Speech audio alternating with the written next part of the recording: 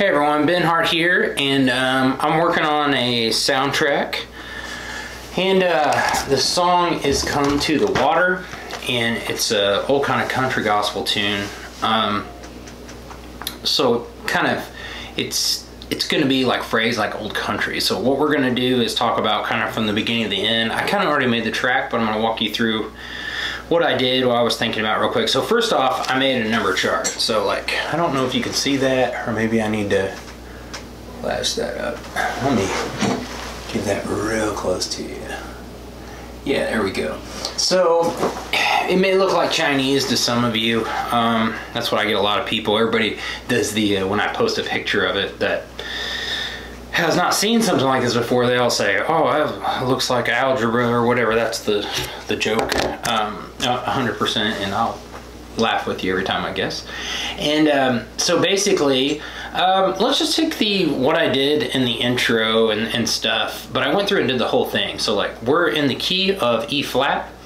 I've got the BPM set to 122. It's a 4/4 time song. So the intro is, it says 1-5, underline 1-4, and then 1-5-6 minor 5/7, and it's underlined. So when it's underlined, it's sharing a measure, and sometimes I put little dots if there's not perfectly 4 or it's not split down the center. So this, I don't need any little strikes to tell you what a quarter note is. So it's 1, 2, 3, 4. Now 5 chord, 1, 2, 3, 4, 1, 2, 3, 4, 1, 5, 6, 5/7. I can't do that with my hands. All right. So here's what it sounds like. I've got this mic on, and I'm just kind of low budget recording the speakers here. Maybe I'll put good audio to the intro. You know, here we go.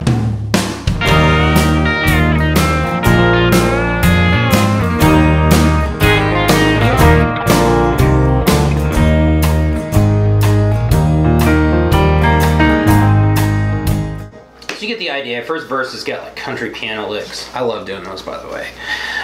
The first intro is some Telecaster things. So let's talk about this. So the intro is ba da da da da 5 2 1 4 1 5 6 minor 5/7. It's just a little white. Bom bom bom bom. So real common, just normal moves. All right, so the first thing I did was I played to a metronome and laid down the piano, and I just stated the chords. I did one pass, you know, and I did like a drum loop. I created like a drum thing. So like how I do that is, let me highlight my drums, and I attach them to keyboard. If you're not seeing my videos, you know, the C is a kick drum, and then a snare. So this is 1, 2, 3. So close hi-hat, 1, 2, 3, 4, 1 is 1, 2, 1, 2, 3, 4, like this. And I played a little bit more cut. Hopefully I played it better than that. And then I went back and added the licks and stuff later on. It kind of opens up with the riff, but I played to that kind of for some feel. It kind of helps me sometimes. And then I just laid a piano pass where I diamond the chord. So like, it's E flat, so it goes da da da 1, 2, B flat, 2, E flat, A flat, and then I just play kind of like the 1 and the 3rd of each 5, 6, I do a little. All right, then you're into the song. So I'm either playing rhythm like this, or I'm just diamonding the chords. And that I think I just did because I did some licks. And maybe we'll talk about that here in a second. But so I went through and I did a whole pass on that just to give me some feel. And I didn't really know what I was going to do so far, and that's not always the case. Sometimes I got something specific I want to do, but old country sounding things. I talked with one of my favorite producers and piano players ever, Jason Webb in Nashville, and he brought the light to me, which I knew it, but I just never thought about it, how old country you know, there was an era before the 90s really to where it was just like, it was all just improv over chord changes completely, which is kind of what we do now, but it was like, there wasn't as much hooks and band licks and stuff. It was more just like, hey, you take half this and then you take that. Hey, the piano gets the fills, this one, not this one, on the second verse, and it's just kind of one instrument at a time. So I was kind of approaching it like that, you know, to give it that kind of feel. This person said they wanted it to sound kind of like a updated version of the Henson's Family, the gospel group, the country gospel group for sure, Southern style, Southern gospel, which basically gets, you know, country gospel as well. You know, I say that so that because there's so many styles within Southern gospels, so for those of you that say, oh, you know, it's not stylistically diverse, you're actually crazy. I think I made a whole video on it. It's one of the most diverse. You can not like it, that's your opinion, but like it has so many styles from classical to jazz to country and stuff. So I kind of said this is country gospel, but it's definitely a Southern gospel tune as well, because that lives in that as of right now. And this time we're making this in 2024. All right, so I did that, and then I thought, well, I'm just going to, I'm going to create I'm going to add like an old country hook in there, but I'm going to just play some improv with the Telecaster. So I went through and laid rhythms. So I got drums, I did a pass on the piano. So here's like drums and piano. Let me play that. So listen how empty this actually is. So here we go.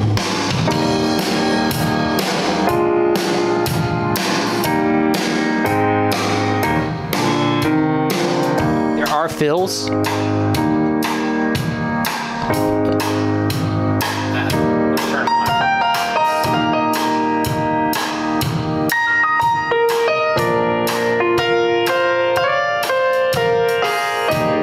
So you hear how I was just diamonding the chords. That happens through the whole song, maybe some light rhythm, and really staying out of the way, and that's something I can't stress. And then I did have fills. It was my turn, or I chose it to be my turn on the piano in that first verse, so you can hear those fills. My left hand still just diamonding chords, and then sometimes not even doing that, just playing the lick, because there's a rhythm guitar there.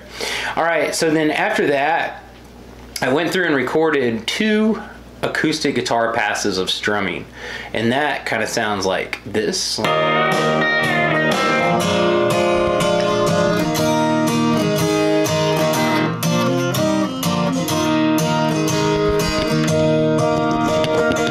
Yeah, and I'll say something about that. I'm just going to talk through each instrument.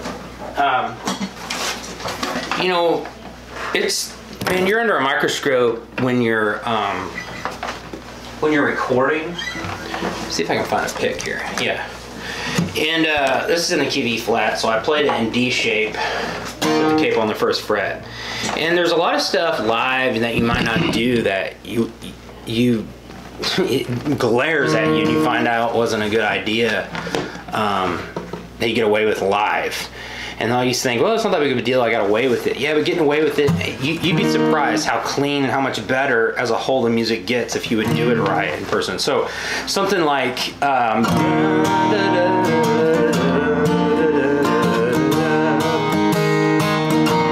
then it'd be easy to stay kind of on that D or do something else. We maybe go to A, but to stay with the chords, I mean, so I went. So it was 1, 5, 5 over 7, sorry, 1, 5, 6 minor, so I'm playing that B minor shape with capo on, 5 over 7, so A with a, to 1, so I went, all that stuff makes a difference, so it's,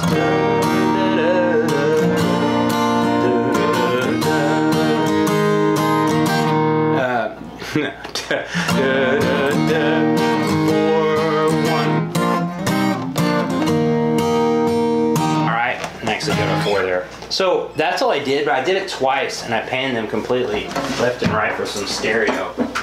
And that's all I did for the acoustic guitar. So, and then I did the electric. I went through and I did a whole like palm mute thing. Let me see. Let me grab this. So let me play this pass here. I'm going to mute the other electrics for right now and then see if you can hear this.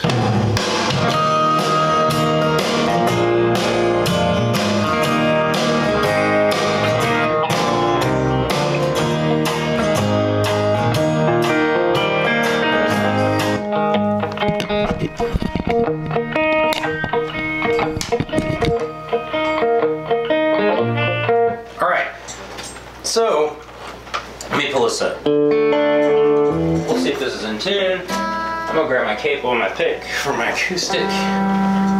This is high quality here. So actually, I cabled the electric on this just because I got... Okay, so basically the intro and the chorus is, I went... And I have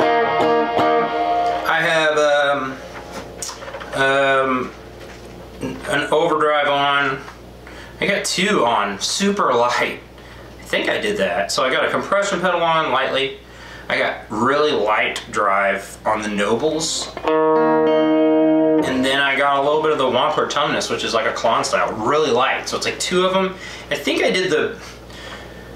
Maybe I just did the... Yeah. Either way, light, somewhat light overdrive. And a little bit of spring reverb from my Oceans 11 down here. Here, let me see. I will hit some video of this with my phone. Maybe I'll upload it there. So, as you can see, so there is the compression. Here's an overdrive. This overdrive hits next. I probably had a slap back on the delay, and then a little bit of spring reverb. Yeah, so one like slap back probably. Yeah. Alright. That's a little bit more than what.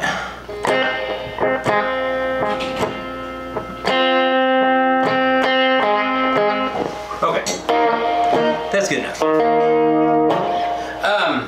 But basically I hit chords. Bass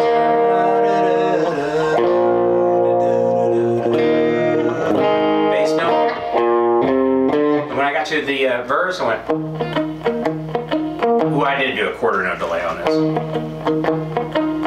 So just palm mute it like that. Let the verses go, you know, really light, and then when I got to the chorus, I went back to just diming chord.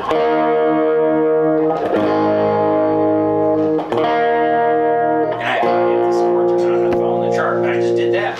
So I did one pass. It's kind of like it's just rhythm, and that's the part. So I would do the palm mute on the, and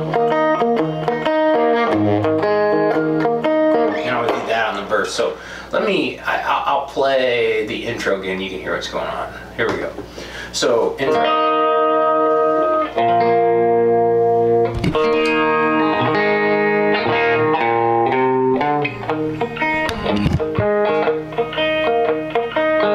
Here's what it sounds like in the mix without the lead guitars.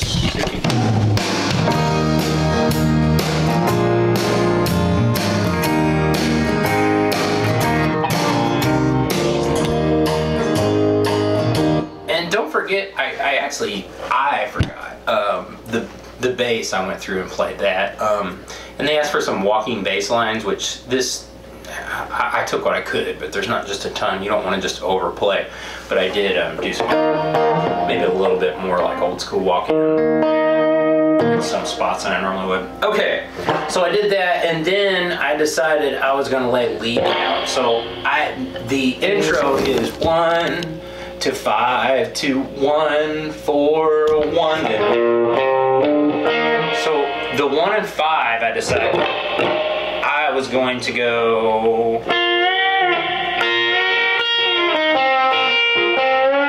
Actually, I gotta play it. I don't remember here. Let me see. I'm gonna play it. Let me play it.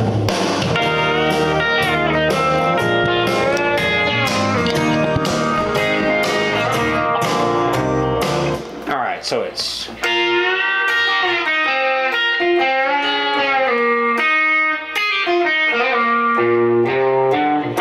this is a little out of tune, but so basically what I did there was, let me see if I can get this in. So we're in E flat, so I'm thinking that position right there, and I'm thinking about right here. So I'm gonna look at this on the 6th fret. I'm gonna go,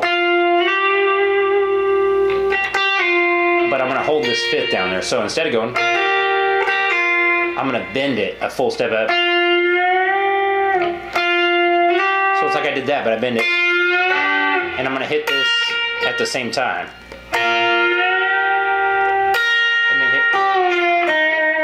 And then I'm gonna hit that again, and then bend it back, let it go back down. And come back down here on the 4th fret, that E flat right there. Because I'm picturing this right here and this.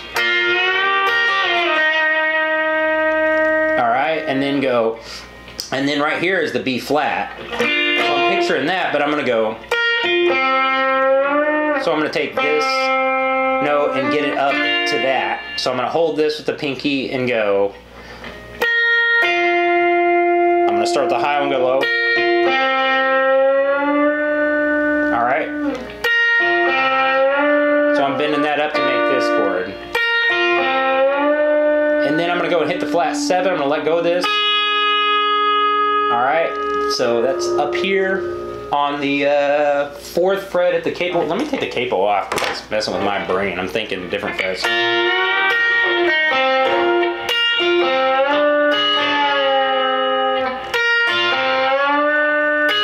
then back down. And then I'm gonna, after I go all one time. So.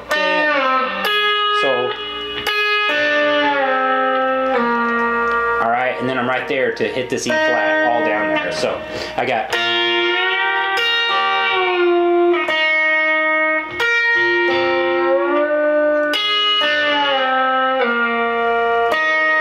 All right, so.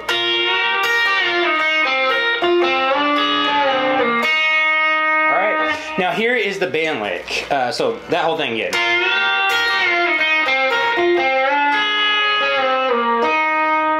And I didn't play it real good, but you get the idea. Here's what it sounds like when I did play it good.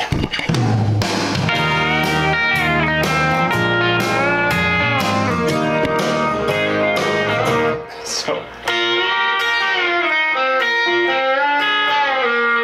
I'm gonna need my own tutorial after this. All right, so here's the part that I do, and I knew there was gonna be like several things playing it. So then we go 4 to, so it's A flat back to E flat. So I go, so I'm going to this A flat note on that A flat right there. It's the 4 chord. And I'm going, pulling off 2 from the 4th to the 3rd fret. And then going down here and going 6th fret on the B string down to the 4th fret. Whew, the 4th fret on the B string. And go on the G string 3rd to 5th, and then back down to 3rd.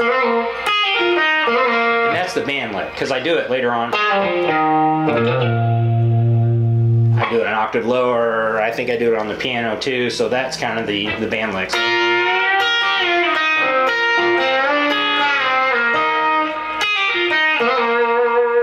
And then you're into the song. So that's also the interlude, and then I do it down here. So ba da da da da da da da da. All right. So I'll just play the octave lower. Here, so I'll play that. I'll play just the guitars so you can hear that. Here we go.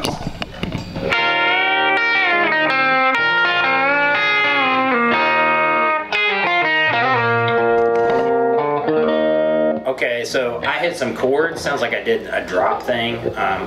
So I would be like.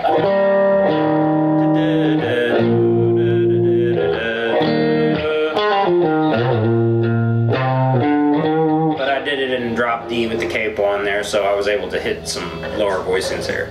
But that's basically what I did there. And then I added some piano licks. And then from there, you know, this is a rough mix. They said they wanted steel guitar, so I'm gonna send it out. I don't play steel guitar. I could kind of do some fake steel guitar maybe if I did. Let's see. If I use my volume pedal and bend, maybe.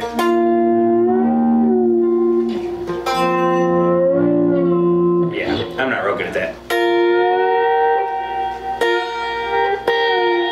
Yeah.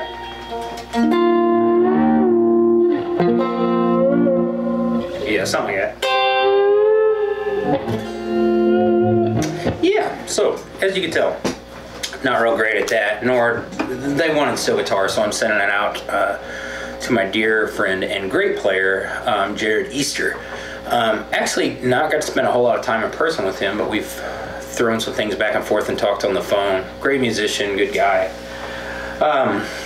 Jared, we need to hang more. Maybe we'll play some live stuff. Get out of the studio every now and then. I'll play it one more time through the verse, and then, you know, that's pretty much it. I chart, and then I lay those downs, and I'm gonna send it out for that, and then I'm gonna come back and mix. I got some presets set right here, but for the most part, that is how it sounds. Let's try it again.